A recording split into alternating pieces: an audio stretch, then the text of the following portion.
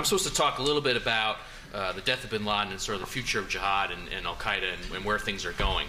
And that may seem like a sort of a obvious topic to address, and given recent events here in May, but I think that night after Osama bin Laden was killed, after the news broke that he had been killed in Abbottabad, Pakistan, I turned on CNN and I saw one of the guys who's considered one of the leading thinkers on al-Qaeda, a guy named Peter Bergen, who's CNN's counterterrorism analyst, say that the war was over. That's it. Terrorism is over. We don't have anything to worry about anymore. That's it. And in fact, it's just the Americans need to get beyond the war on terror. As if it's something that we came up with, as if it's a construct in our heads and not something that we're actually fighting. So I guess I would start by saying that the war is in fact not over for a lot of reasons. I think that the ideological conflict has been greatly outlined by the previous presenters here today. And so I'm not going to touch so much on that. But what I'm going to talk about is much more about the nitty-gritty of the fight. And that starts with jihadist sponsoring states. Now, that may even seem like an obvious notation for everybody. I mean, of course there are states that are involved in sponsoring terrorism and involved in terrorism. But in fact, much of the analysis that's proceeded here in the U.S. and in the West starts from the presumption that states aren't in fact involved in sponsoring terrorism, whether that be al-Qaeda or its like-minded affiliates around the globe. And since we have a Cold War-minded crowd here today, I'll start with a brief analogy. Back in the Cold War, back in 1981, in fact, the Reagan administration decided it was going to confront Marxist and leftist terrorism. And Secretary of State Alexander Haig came forward and said that, in fact, much of the terrorism that was on the planet, Marxist and leftist terrorism, was sponsored by the Soviet Union. And so the Reagan administration ordered up a national intelligence estimate on Soviet-sponsored terrorism. And they kicked it over to the CIA's analysts. And the CIA's Soviet analysts came back and said, well, no, in fact, the Soviets aren't sponsoring terrorism. It's against their interest to do so, and they would never do this. They would never be involved in sponsoring terrorism. Well, the fight that ensued, a bureaucratic fight that ensued, was quite legendary. In fact, Bob Gates, the current Secretary of Defense, talks about this in his book, From the Shadows, and I would recommend anybody go out there and read it, because it's a pretty interesting characterization of it, I would say, even from Bob Gates, who's, ever the bureaucrat and sides of the bureaucrats to a certain extent. I think he still gets the facts right of what happened. And lo and behold, what happened was the Soviet analysts were wrong. And Bill Casey and the CIA leadership and President Reagan were right. In fact, the Soviets were deeply involved in sponsoring terrorism. In fact, not only were the Soviets and their client states deeply involved in terrorism generally and broadly in terms of training and so forth and ideologically, they actually were arming and training terrorist groups in Europe, in the Middle East, and elsewhere to attack us. And in fact, in Lebanon, a Soviet-backed terrorism group was actually tasked by the KGB to go out and kidnap the deputy head of the CIA in Lebanon in the 1970s. So I just want you to pause for a second here and think about this. At the same time that the Soviets are actually sponsoring terrorism against the CIA directly, the CIA Soviet analysts are saying that the Soviets aren't sponsoring terrorism at all. Okay? That's the type of ideological, I would say, intellectual blind spot you're dealing with when it comes to the analysis of terrorism. Now, you may be wondering, what does that have to do with today? What does that have to do with al-Qaeda and Islamist terrorism? Well, it turns out that in the 1990s, our analysts, as brilliant as they are, made the same assumption again. They decided that Islamist terrorism, jihadism, was not state-sponsored. And in fact, if you go to the 9/11 Commission report, you'll see in the 9/11 Commission, it specifically describes al-Qaeda as quote-unquote stateless and as a new terrorism without any state backers. Now, if you go through the 9/11 Commission report carefully, as I have many, many times since 2004 when it came out, you'll realize that this is logically incoherent when you actually look at the facts of what's reported in the 9/11 Commission report. Now, I'll start with a very simple, basic overview of just safe haven for al-Qaeda. It starts in the early 1990s when bin Laden and al-Qaeda needed a place to live, and they turned to Sudan, which was at the time run by a guy named Hassan al-Turabi, a leading member of the International Muslim Brotherhood. And Turabi was a radical ideologue, a real dangerous thinker. If you actually get into how he thinks and how he viewed the world, it's really, really troubling. And Turabi did not see the world as, divided, or the Muslim world even, is divided between Sunnis and Shiites. He saw the world as divided between Muslims and non-Muslims. And so what he did with the Sudan was he turned it in basically this place for cross-fertilization of all these different terrorist groups and ideologues to come together, and terrorist groups come together, including al-Qaeda and bin Laden. And Osama bin Laden forged a lot of lasting relationships there in Sudan. So his safe haven in Sudan, as documented by the 9/11 Commission, was a crucially important part in al-Qaeda's development. Well, wait a minute, that's one state, right? So we got one state where we have one state that actually played a role in sponsoring al-Qaeda. Well, in the mid-1990s, al-Qaeda's safe haven in Sudan became troubled, I would say, under immense international pressure. And so the Sudan politely asked bin Laden to leave, basically, with al-Qaeda. And what they did was they relocated to South Asia. Now, going to the 9/11 Commission report, what you find is that the Pakistani military and intelligence establishment, which had long had a relationship with bin Laden and al-Qaeda going back to the 1980s when it was sort of proto-al-Qaeda was first getting going, the military intelligence establishment of Pakistan likely knew he was coming, the 9/11 Commission found, and actually took steps to introduce him to the Taliban in Afghanistan to make sure he'd have a safe haven in Afghanistan. Well, that's two states now, right? They're playing a role in sponsoring al-Qaeda. Because now you have the Pakistani military intelligence establishment making sure that al-Qaeda's leadership can relocate to Afghanistan. Now, of course, they get to Afghanistan, and what happens is that the al-Qaeda forges this lasting relationship with the Taliban. Now, there's a lot of nonsense out there about the Taliban going to be split from al-Qaeda, and I won't get into that today because that's like a whole other session, but that's just not true. But here you have a third state, right? You have the Taliban's Afghanistan now, which is sponsoring or working with al-Qaeda. So what does the paradigm stateless mean? Well, to me, it's meaningless. It doesn't mean anything. It basically is trying to skirt around the fact that you have a number of bad actors that are really involved in sponsoring, harboring, training, variety of levels of assistance and support for al-Qaeda and its affiliates. And as you go through that, what you realize is that really when you start to accept the fact that states are involved in this fight, you start to see things a little differently. And I'll give you a great example. If you look at the fight in Afghanistan right now, our military leaders, and I would say our political leadership, goes to great lengths to deny the fact that Pakistan and Iran are essentially waging proxy war against American troops in Afghanistan. They occasionally will admit that, yes, Iran is doing bad things and that Pakistan is doing bad things, but they don't really want to get into the real war as it's unfolding. And there's a lot that could be said about this, but one of the interesting sources that's come forward to really confirm the role that Pakistan and Iran are playing in Afghanistan, waging war against our troops, are all these leaked documents from WikiLeaks, including the Guantanamo threat assessments, State Department cables, and ISAF threat reports. Okay, those are three categories of documents that have been leaked by WikiLeaks. Now, I guarantee you when Julian Assange set forth to leak these documents, that he did not think that he was going to be talking about state-sponsored terrorism or he was going to be documenting what America's enemies are up to. But that's, in fact, what he's done. And as you go through these documents in great detail, you find a lot of troubling revelations. You find, for example, as I did back in 2002, the Pakistani ISI, the same group that introduced bin Laden to the Taliban back in the mid-1990s, has actually been working very heavily with all the different insurgency groups in Afghanistan, trying to bring them together and coordinate their attacks against Americans and even civilians. In one case, this is really, really troubling from my perspective. In one case, they actually trained the Taliban to go after civilian workers in Afghanistan, including Red Cross workers. And the Pakistani military officers trained the Taliban to go into Afghanistan, kidnap and murder a Red Cross worker, which they did. Okay? And in fact, they were relaying instructions for once this guy was kidnapped, this poor victim was kidnapped, the Taliban actually got on their satellite phones and relayed to get instructions in Pakistan for what to do with them. And the order came from the Pakistani-supported Taliban leaders in Pakistan to kill him. Okay? Well, that's state sponsorship, isn't it? I mean, that's a state, directly sponsoring jihadist terrorism. And it gets worse than that. I think if you go across the board, you can actually see that Pakistan has basically become the home for all three of the chief insurgency groups that we're fighting in Afghanistan today. You have, Gilbert and Hekmatyar's group, which is known as the HIG. You have Mullah Omar's Taliban, which, by the way, is located in Quetta. In fact, the head his group is called the Quetta Shura Taliban. Okay, hello. It's named after a Pakistani city. We all know where he's operating. The Pakistanis know where he's operating and protecting him. The Haqqani Network, which is the third main insurgency group, longtime clients of the Pakistani military intelligence establishment. In fact, the head of the Pakistani military has repeatedly tried to negotiate a power-sharing agreement for Siraj Haqqani, the head of the Haqqani Network, in Afghanistan. That's how much they're under the patronage of the Pakistanis.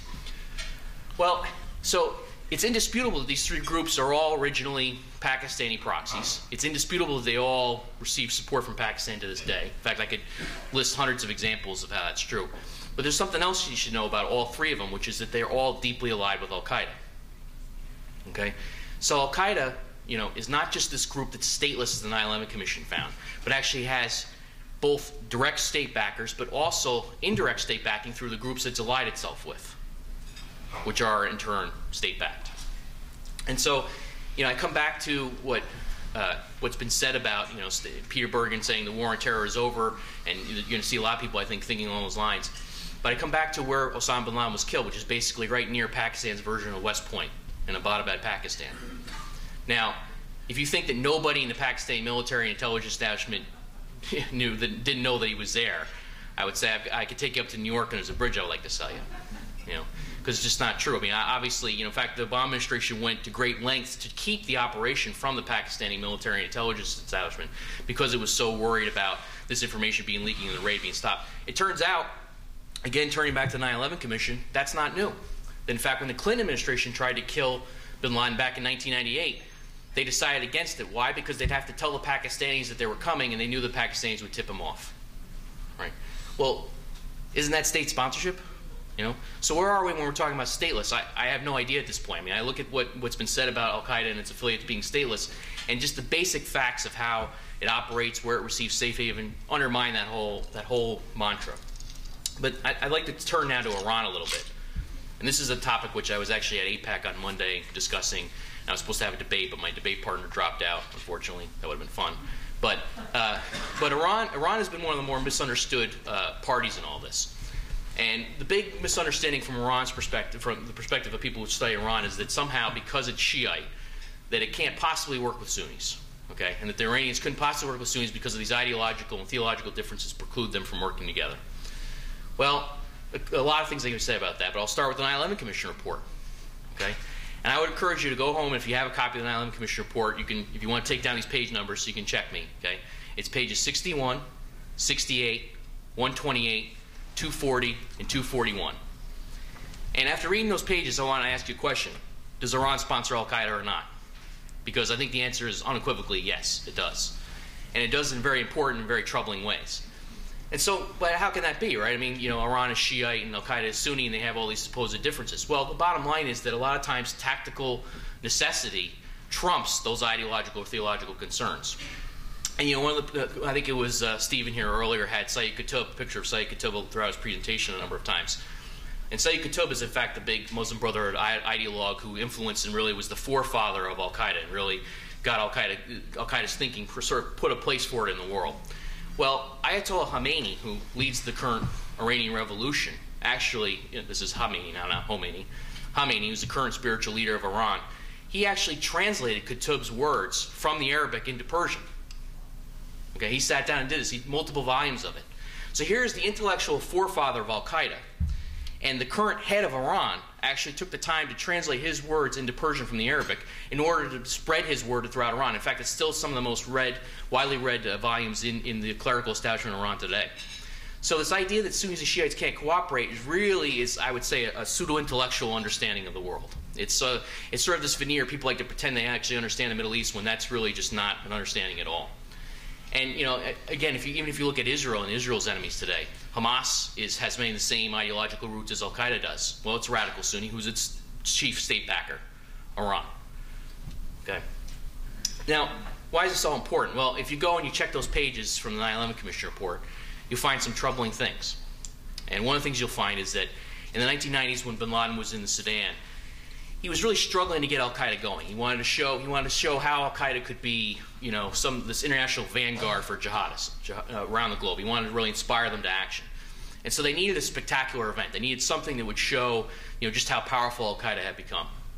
And bin Laden got the idea, this is going back to the early 1990s now, that in fact he should reach out to Iran and its chief terrorist proxy Hezbollah for training. And he said, one of the things that Iran did back in the early 1980s and 1983 in Lebanon was basically force the American withdrawal from Lebanon with an attack on the Marine barracks there, killed 241 Marines. And bin Laden looked at that and said, well, America's a paper tiger, they'll retreat if we hit them. And the way I can show people that we can do this is if we learn how to do this, and Al-Qaeda does this to the Americans again. So he reaches out to Iran and Hezbollah and he says, show me how to do this, show my organization how to do this. Now, this is all according to the 9/11 Commission report on the pages I cited for you. Okay? Iran and Hezbollah agreed. Okay? And they took the military committee members of Al-Qaeda, they took a number of different tactical experts from Al-Qaeda into Lebanon and Iran and showed them how to do it. They showed them how to attack embassies, how to build suicide truck bombs, how to do that type of thing. Well, the result was the 1998 embassy bombings in Kenya and Tanzania. Okay? As you go through that operation, that was a mirror image of what Hezbollah and Iran did in the early 1980s in Lebanon. They attacked diplomatic facilities with suicide truck bombs. They were simultaneous attacks. They were coordinated even though they were hundreds of miles away. The way the truck bombs were designed, the whole 9 yards. And so you go forward to 1998, and after the embassies are bombed, the Clinton administration sits down and says, well, now we have to really get tough with al-Qaeda, and we're going to issue an indictment. So that's basically what they did. They issued an indictment. And you look at the indictment of al-Qaeda, and interestingly enough, in the indictment of al-Qaeda, they recognize state sponsorship. They say that al-Qaeda has forged this relationships with the Sudan, as where they were headquartered in the early 1990s, but also with Iran and Hezbollah to act against their common enemies. And then you flash forward to October of 2000, when a key Osama bin Laden lieutenant decides to agree to a plea deal in the U.S. court, actually in the Southern District of Manhattan. His name is Ali Mohammed. And in his plea deal, he says, yes, I was the one who was personally responsible for setting up the meetings between Hezbollah and Iran on the one hand, and al-Qaeda and Osama bin Laden on the other. And he agrees to this. And then in early 2001, there's a trial. And at that trial, several witnesses come forward that are all relied upon by the Clinton administration and prosecutors. And they all say, up and down, that Iran and Hezbollah trained al-Qaeda to do this. And that's how al-Qaeda required what the 9/11 Commission later deemed the quote-unquote tactical expertise to do the embassy bombings. Now think about it for a second. This is al-Qaeda's most spectacular attack prior to 9/11. This is the thing that brings them, this is what brings them into the fore. Most people hadn't even heard of al-Qaeda before the August 1990 embassy bombings. The whole point of them was so that you would hear about them, so you know who they were, that they could kill on a mass scale. And yet, the 9/11 Commission, Clinton administration prosecutors, court documents, the terrorists themselves, a number of different parties have come forward to tell you that Iran and Hezbollah actually showed al-Qaeda how to do this. Well, how can the 9/11 Commission, in the same document that says that al-Qaeda is stateless, include this information on the pages I gave you? It just doesn't make any sense, right? It's just logically incoherent. Well, now the last two page numbers I came to were 240 and 241 I gave you. I suggest you read those very carefully. I have many times because it's actually very interesting. You'll see that these are two pages that were basically written to track the movements of the hijackers for 9/11. And they're tracking their travels. And you'll see 7 instances in those 2 pages where senior Hezbollah operatives and officials are cited. 7 on 2 pages. Okay? And this information actually did not come to the 9/11 Commission until 1 week before the final report was due. And what happens is the commissioners and all their staffers come forward and they say, wow, this is really troubling. Look at this. They found a box of evidence from the NSA, including intercepts and other information that showed that Hezbollah officials were tied to all the hijackers. And the staffers, to their credit, said we have to put something in the Commission's report for this. And they said we have to do this real quick because we can't go to press and publish this report and not explicitly raise the troubling questions about Iran and Hezbollah's role in all this. And so they did. And so 240 and 241 are the pages where they put it in. And you'll see at the end of page 241, when they get to the end of the section, it says, we believe the U.S. government should investigate this further. That's what it says. Well, I'm here to tell you that investigation never happened. Okay? So, years ago, people made this assumption that al-Qaeda was stateless. Okay? There is ample evidence that it is not stateless, that in fact state backers work with it and use it for its own purposes. Right?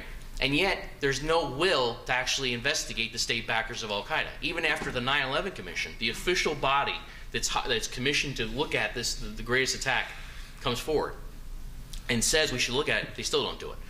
Well, last week, there was a lawsuit in New York where the commission staffer, her name is Janice Kephart, who actually investigated the hijackers' travels. That's what she was tasked with. She filed an affidavit, and she said, you should have been looking at this all along. And she put in an affidavit in a lawsuit against Iran saying that, in fact, Iran at least provided material support by providing safe haven and safe transit to the hijackers. Okay, that's the minimum of what we know.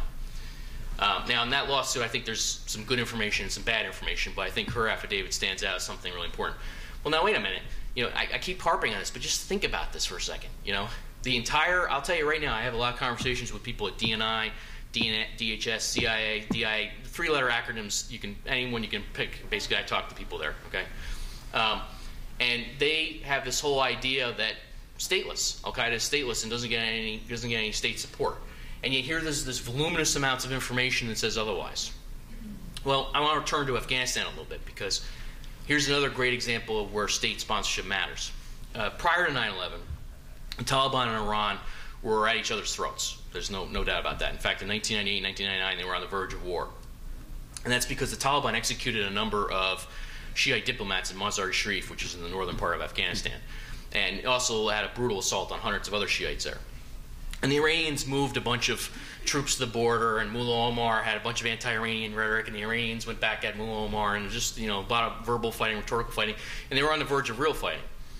Well, after 9/11, something interesting happened, which the Iranians said they don't dislike the Taliban that much anymore, because we're there. We're in Afghanistan. And so there's a guy down in Guantanamo. One of the things I study intently are the Guantanamo detainees and sort of their profiles and who they are. There's a guy still down there named Karula Kerkwa, his name is. He was the governor of the Herat province for the Taliban, which is the westernmost province, borders right on Iran. And he's admitted that what he did after 9/11 was he set up the meetings between the Taliban and Iran so that Iran could give support to the Taliban in their war against the U.S. And Iran pledged its assistance to the Taliban in its war against the U.S. What does that tell you about state sponsorship or state backing? You know, it tells you that Iran is willing to work with anybody against us, because after all, we're the big Satan, and the little Satan is Israel. This is what I always tell people, you know. And Iran is basically willing to, you know, work with anybody along those lines. And so what you find in the documents down in Guantanamo and all these other leaked documents I talked about, the ISAF threat reports and the ISAF the State Department cables, all these leaked documents, is that in fact Iran has sponsored the Taliban through all the years since then, from late 2001 through current. Now, of course, the Pakistani ISI does as well in Afghanistan. But here's the Taliban, which is our prime enemy in Afghanistan in terms of what's launching attacks against the civilian population and against American forces. And it's got two very powerful state backers. So, you know, here's the bottom line. If you're an American soldier or American commander or a general on the ground in Afghanistan, who is it you're fighting? You know, are you fighting these stateless actors who are just coming your way, who are waging jihad against you, or are you fighting proxies of states who are, you know, killing American soldiers? And I'll tell you that the evidence is just overwhelming that in fact these are proxies of states, that they work with states. Now, that doesn't mean necessarily that Al-Qaeda or its affiliates were, you know, wholly owned by states. That's not the truth. Okay? And it's not that they were totally under direct control of states. That's not the truth either. But states have worked with them to amplify their capabilities and have worked with them to achieve common objectives. That's the truth of the matter. And there's a lot of different states along those lines. I'll give you another quick example outside of South Asia. If you go to Yemen, Al-Qaeda in the Arabian Peninsula, we all know Al-Qaeda in the Arabian Peninsula is now, you know, according to the Obama administration, the greatest threat to us in terms of terrorism, okay, in terms of Al-Qaeda affiliates and Al-Qaeda itself, because it's the one that's actually taking the lead in launching attacks against us. Well, again, here's a piece of information that comes out through all the leaked documents. The #2 player in Yemen is a guy named General Ali Mohsen al-Ammar. He's a guy who brought President Saleh to power in 1978, part of a tripartite agreement between basically Saleh's backers, the Islamists, and the military. Now, Ali Mohsen al-Ammar is, in fact, according to State Department cables and according to leaked intelligence documents, a longtime supporter of jihadism and terrorism. And in fact, he's a longtime supporter of Osama bin Laden. So this is the #2 guy in the military, or #1 guy in the military, but #2 guy in all of Yemen, who's a prime Al-Qaeda backer. If you think about that for a second, here's another state that, in fact, or elements thereof, that's sponsoring Al-Qaeda. And in fact, General Ali Mohsen al-Ammar actually founded or helped found the original Al-Qaeda affiliate in Yemen. It was called the Islamic Army of Aden, which grew into Al-Qaeda's formal affiliate and helped launch the USS Cole bombing and other things. Oh, well, the USS Cole bombing. The guy who executed that's down at Guantanamo. Leaked documents on him show that, in fact, he had a great relationship with the Yemeni political security organization in the government of Yemen and worked closely with them, a guy named Nashiri, and he had state backers there to help him do that. Well, wait a minute now. Now we've tied another government, another jihadist sponsoring state to Al-Qaeda and an Al-Qaeda attack. So what's the common theme of all this, if you hadn't guessed, is that the stateless paradigm doesn't make any sense.